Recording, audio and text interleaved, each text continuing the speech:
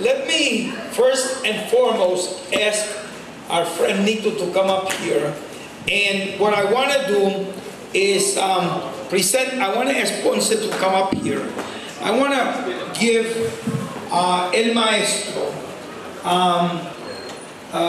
two little gifts that we brought from Chicago. One gift is a photo. This photo is just before the attack on Blair House. It was taken here in New York, and Griselio Torresola is there. So,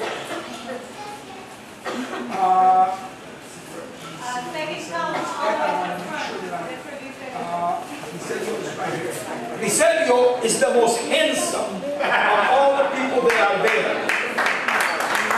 And I want to point out that there's a man by the name of Escute Quiñones, a black Puerto Rican, who many of you may not have known or heard about, a lifelong nationalist who lived in New York, was part of the Merchant Marine, and was married to Maria Aurora Torresola, the cousin of Griselio Torresola. And here he is. So it is through the work of this man that I came to get a lot of resources on the Puerto Rican Nationalist Party. And I'm talking to you about the period of 1970 to 73. And this is from one of his works that one of the photos that he gave me. So this is a gift to you and for here for El Maestro.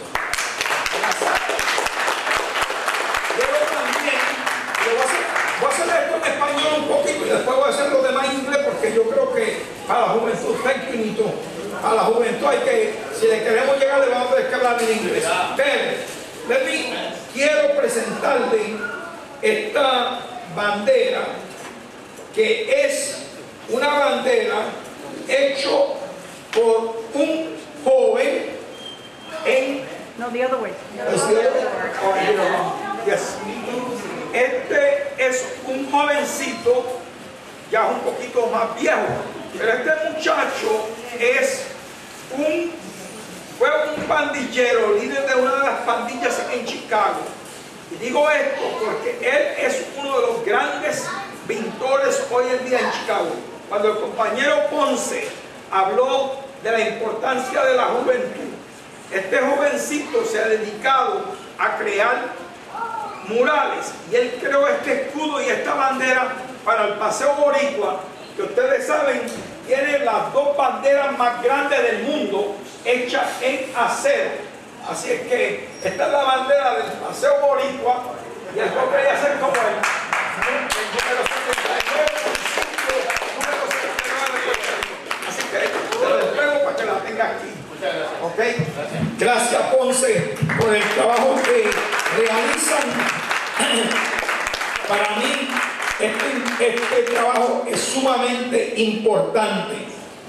Let me just say that the work that El Maestro does here is extremely important, because you may not know this, but in the country of Guinea-Bissau, there were two brothers.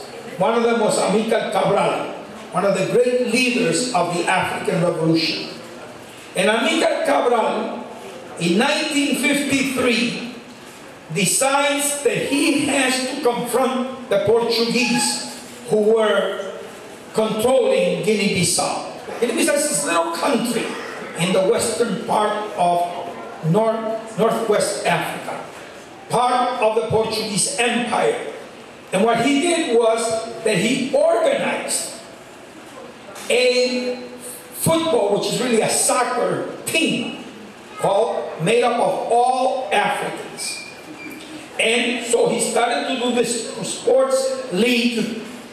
And in 1953, this is the first all-black league of soccer team that defeats the Portuguese. Now just think about it. Every time the United States is confronted by Puerto Rico in any of the Olympics, think what Puerto Ricans do, right? Even the most ardent state will. Imagine what happened when an all-African soccer team defeated Portugal. And that created, by the way, it created the first movement. That all-African football team became the party that led the struggle that ultimately led to the independence of Guinea-Bissau.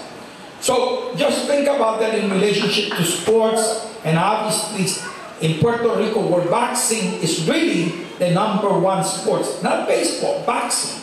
And Puerto Rico has some of the most incredible boxers in the world and some of the most conscious boxers in the world. So it's in that tradition that El Maestro continues that work, and I want to congratulate Ponce for this wonderful work. Libertad para ti, mi Oscar